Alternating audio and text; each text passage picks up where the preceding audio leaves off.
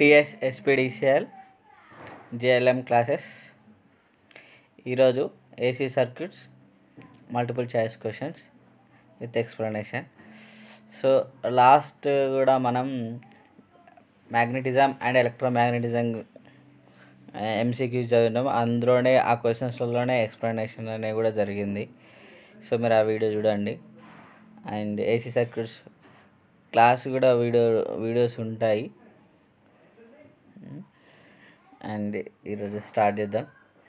First question వచ్చేసి power factor of an AC circuit is equal to.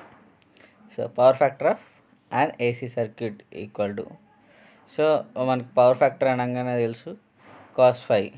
So ఇక్కడ answer కూడా చూసుకోవాల్సింది cosine of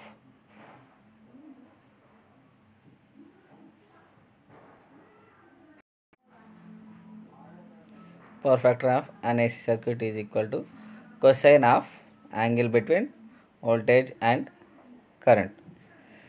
so మనకు power factor అనగానే cos 5 అనేది మనకు తెలుస్తుంది. ఏసీ సర్క్యూట్స్ ఆల్రెడీ ఇప్పుడు ఐటీఐ స్టూడెంట్సే కాబట్టి జస్ట్ డిజైన్ కానీ ఎలక్ట్రికల్ వల్ల కరెంటు, వోల్టేజ్, రెసిస్టెన్స్, ఇంపిడెన్స్ ఎలాగో పవర్ ఫ్యాక్టర్ కూడా మనం బేసిక్గా వినే వర్డ్ అది. So power factor of an AC circuit is equal to cosine of angle between voltage and current.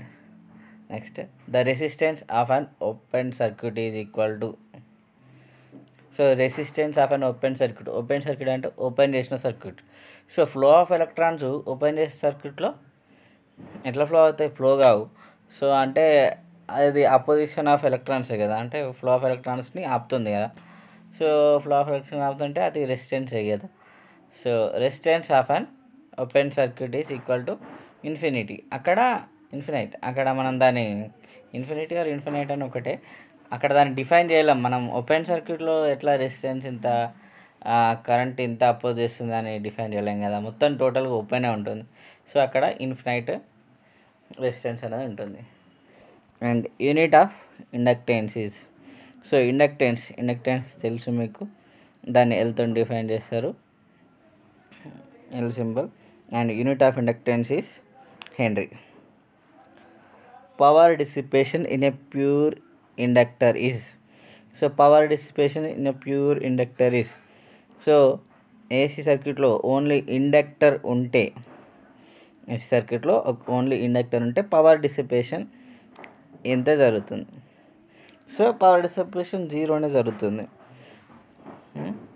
And on passing AC through an inductor voltage leads the current. And on passing AC through an inductor voltage leads the current. అంటే voltage కంటే current కంటే voltage లీడింగ్లో ఉంటుంది. ఎలా అంటే ఇప్పుడు మన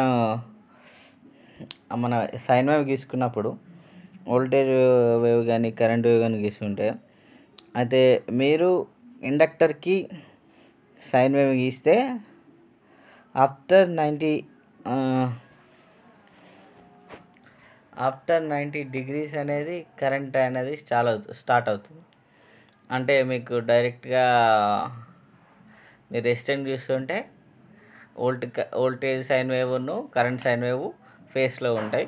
అదే inductor మాత్రం వోల్టేజ్ లీడ్స్లో ఉంటుంది. అంటే వోల్టేజ్ ఫస్ట్ వస్తుంది, కరెంట్ అనేది 90 డిగ్రీస్ తర్వాత వస్తుంది. సో నార్మల్ కండక్టర్లో దాంట్లో వోల్టేజ్ లీడింగ్లోనే ఉంటుంది.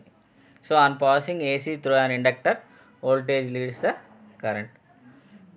సో ఇక్కడ వోల్టేజ్ లీడ్స్ ద కరెంట్ అని ఉంది. అండ్ దీన్నే కరెంట్ లాగ్స్ ద వోల్టేజ్ అని కూడా అనొచ్చు. కరెంట్ లాగ్స్ ద వోల్టేజ్ అంటే ఇప్పుడు వోల్టేజ్ ముందుంది, కరెంట్ వెనుకుంది అనుకోండి, ఏం చెప్తాం? కరెంట్ కంటే వోల్టేజ్ ముందుందని చెప్తాం. అదే ఇంకో విధంగా కరెంట్ వోల్టేజ్ ఎన్నుకుందని చెప్తుంది. దీన్నే వోల్టేజ్ లీడ్స్ ద కరెంట్ అన్న, కరెంట్ లాగ్స్ ద వోల్టేజ్ అన్న రెండు ఒకటే statement. Okay. The magnitude of an inductance dash with an increase in the frequency. So magnitude of induction inductance. So inductance magnitude frequency increase అయితే ఏమవుతుంది అనేది ఇక్కడ question. So magnitude of inductance increases with an increase in the frequency. So frequency increase అయితే magnitude of inductance కూడా increase అవుతుంది. Power factor of A pure resistive circuit is equal to. So pure resistive circuit is equal to 1. Pure resistive circuit equal to 1. అదే pure inductive circuit equal to అక్కడ లాగింగ్లో ఉంటుంది. Okay, రెసిస్టెన్స్లో అయితే 1 ఉంటుంది. Difference between peak positive and peak negative values of an AC voltage is called peak to peak value. So మన sign వేవ్లో ఒకసారి sine wave మీకు చూసి తెలుస్తుంది. సైన్ వేవ్లో పాజిటివ్ హాఫ్ సైకిల్ ఉంటుంది, నెగిటివ్ హాఫ్ సైకిల్ ఉంటుంది.